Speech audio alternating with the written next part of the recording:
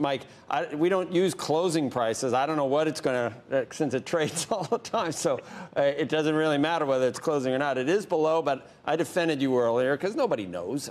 You said around 40. Do you still think that we're near a place where Bitcoin stabilizes, at least?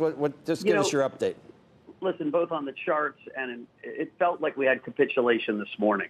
You never know. The one thing that's clear is a lot more people own crypto, right?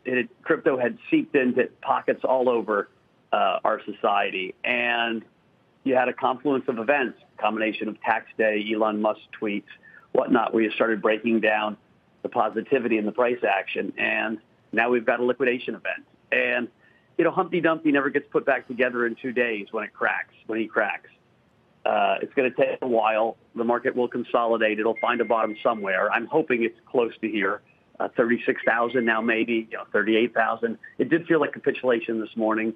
Ethereum, 2,600, 2,400. We're pretty close. They've had big sell-offs with huge volume. But it's not going to bounce right back. It'll consolidate for a while. The story hasn't gone anywhere, right? This crypto revolution is happening.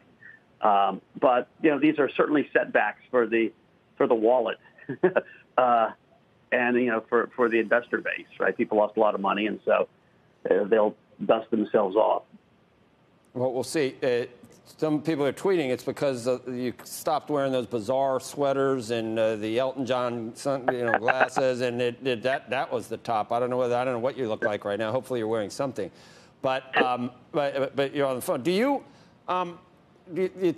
I've heard a narrative that China wants to promote Bitcoin to destabilize the dollar. That's a Kyle Bass sort of a narrative. And now we're hearing China is no friend of Bitcoin. That is the most recent data point that people are pointing to for why we're seeing this weakness today. What do you make of China's recent comment?